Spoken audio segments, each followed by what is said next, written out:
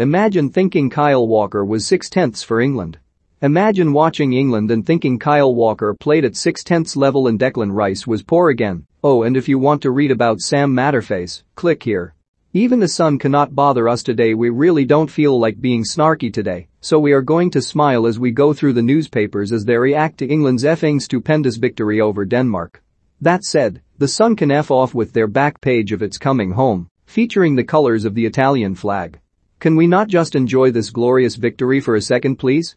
Talking of enjoyment, we are very happy to see the Sun's chief sports writer Dave Kidd get on board the England fun train and write about one explosion of joy as he attended a rave, a festival and a mass meeting of a religious cult all rolled into one, claiming that Southgate's team were all heroes. As we are all happy bunnies today, we will barely mention the fact that Kidd had previously written that England looked nothing like a team capable of going deep into this tournament, or that there have been few signs so far that England can beat world champions France, European champions Portugal or their perennial tournament bogeymen, the Germans. And then, of course, England just bored Germany to death. And now you want to believe? Okay, climb the F aboard. Sweating the big stuff. We did rather enjoy this nakedly selfish line from Charlie White about Gareth Southgate's management. The paranoia which was around the squad under former boss Roy Hodgson and coach Gary Neville has also been replaced by hard work, positivity, and enjoyment. Unlike that squad at France 2016, they do not mind being pictured with unicorns in the pool. And that, ladies and gentlemen, is Gareth Southgate's greatest triumph. Pasta the sick bucket. It started already.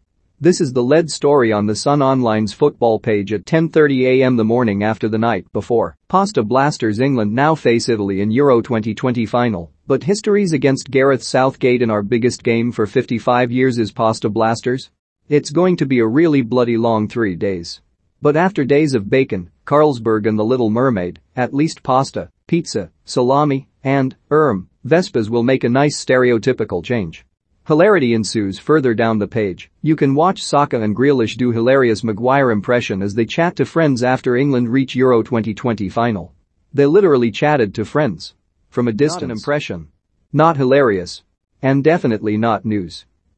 Player ratings are of course subjective, but, well, we thought that the Daily Mirror giving no England player higher than 8/10 was ridiculous. Apparently, Raheem Sterling deserved only 7/10 for trying to set the tempo until we saw Sky Sports and their ratings.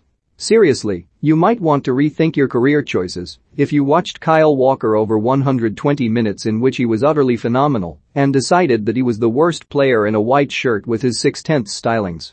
Full marks for the critical covering run and tackle to stop Damsgaard when the Danish forward broke through, but unable to offer anything of note going forward, and his distribution was erratic. But when England needed experience and clear heads, he didn't make a mistake.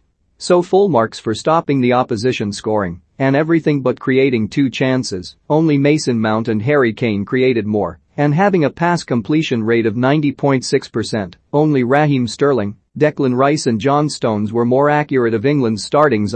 Was frankly embarrassing. 6 out of 10 and you are lucky to get that, Mr. Walker.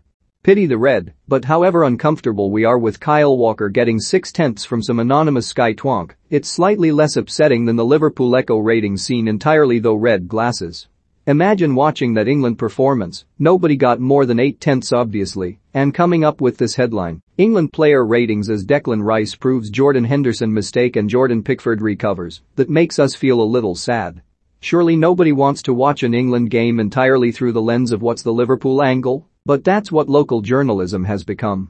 And that means that of course you have to write that Declan Rice, 6, was poor again and rather fortunate to be keeping his place ahead of Jordan Henderson while Calvin Phillips, 6, was slightly better than Rice, but that's not saying much, all to emphasize the brilliance of the Liverpool captain, whose 26 minutes of football, no shots, no chances created, no tackles, no interceptions, definitely deserved a 7/10, making him equally as good as Walker and Harry Maguire, and definitely better than Luke Shaw and John Stones.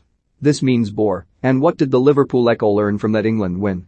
Other than that Henderson is so much better than the other non-Liverpool England midfielders, of course.